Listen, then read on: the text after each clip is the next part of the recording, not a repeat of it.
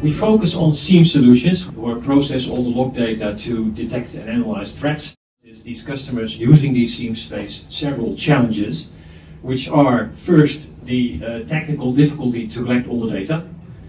The most important one is these SIEM solutions all have a data ingest-based pricing model. So if you want to put all your logs through the SIEMs, you have to pay a lot of money. And because these SIEM solutions are so expensive, they are not fit to be also used as a compliance and long-term storage solution. The general solution available in the market to tackle these issues is what Gartner calls telemetry pipelines. And they forecast that by 2026, 40% of all log data will be processed by these so-called telemetry pipeline tools. VirtualMetric, as you may have guessed by now, has such a solution, but we do a little bit more than just provide a telemetry pipeline.